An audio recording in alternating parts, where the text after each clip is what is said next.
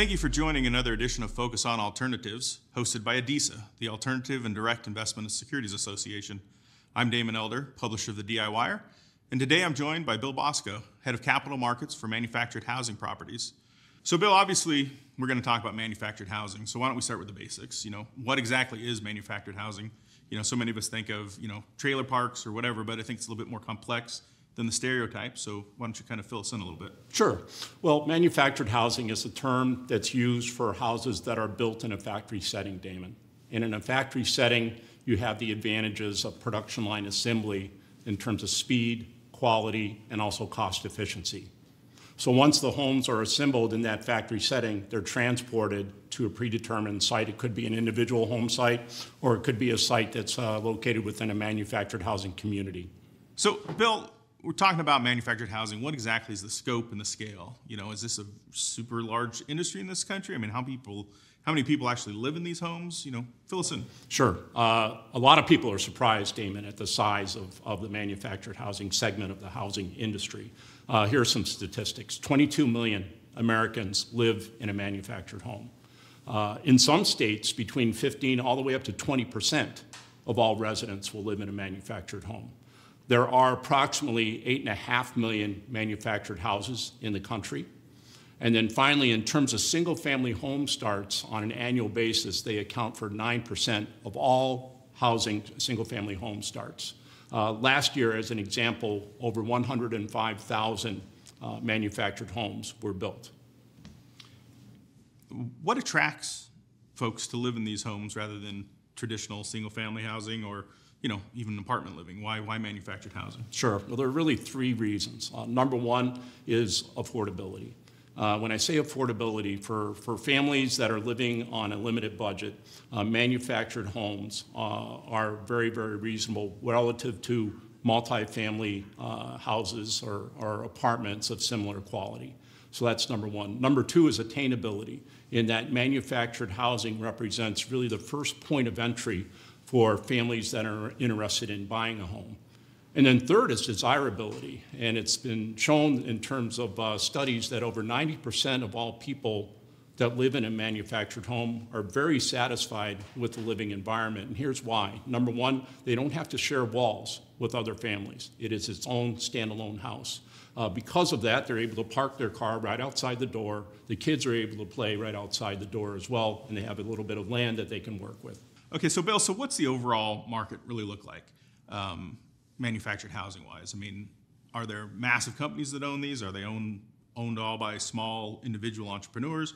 What are we looking at from a market perspective?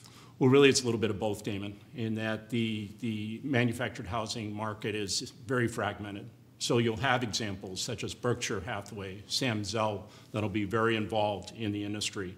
But just the same, you'll have a multiple of single small entities, mom and pop operations that are also involved in the industry, either in terms of community ownership or, for that matter, very small manufacturers of manufactured homes.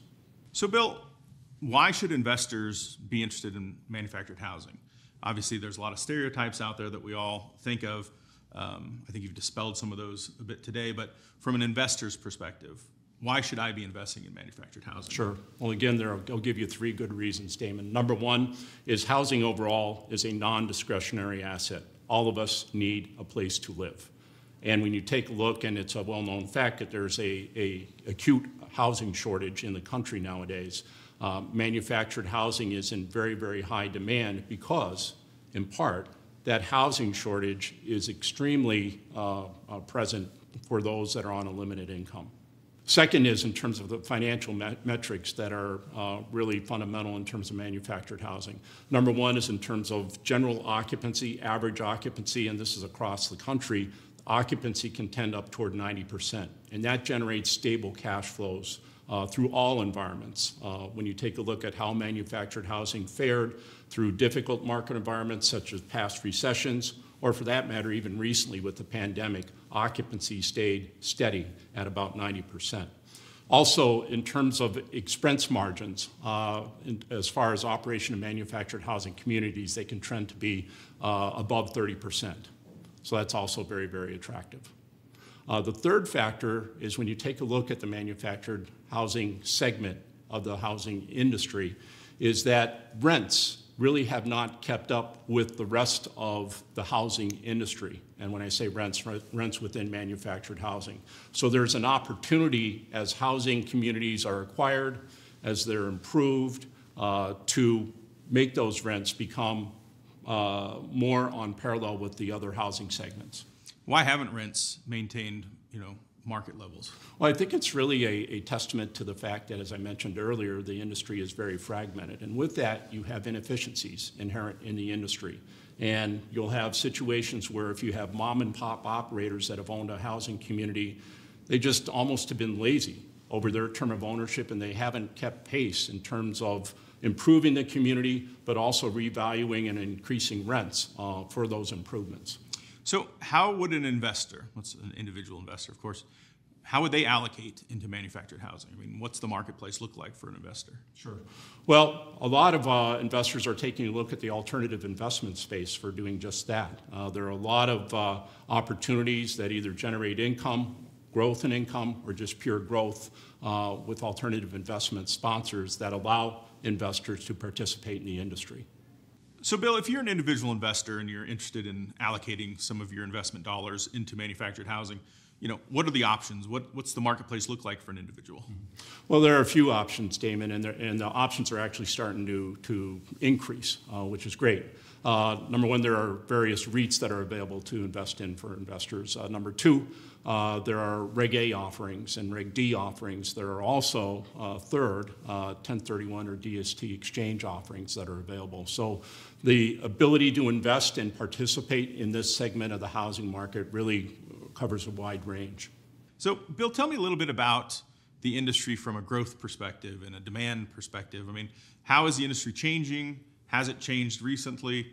What's it really look like from a big picture perspective? Sure. Well, first of all, I think it's safe to say that the housing industry, specifically the manufactured housing industry, has really evolved for the better over the last couple of decades. With that, there's also the increase in demand, and for that matter, a really constant supply of manufactured housing. As we discussed earlier, Damon, there's an extreme housing shortage in the country, so manufactured housing can play an integral role in terms of housing for people that are on a limited budget. That's one thing. The second thing is when you take a look at the demand for manufactured housing, we think it's only going to increase as people take a look at really the value that manufactured housing presents, the attainability. One statistic that I didn't mention earlier is the price per square foot of building a single family house is about, on average, $144. With manufactured housing, it's $73 per square foot, so almost just 50%.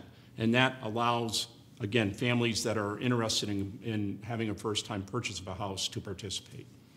So, Bill, it sounds like manufactured housing can really play a key role in addressing, this terrible nationwide housing shortage that we're seeing. You're right, Damon. It's first of all, manufactured housing has evolved to better serve the needs of families that are looking for an alternative, an attainable alternative for their housing needs, number one.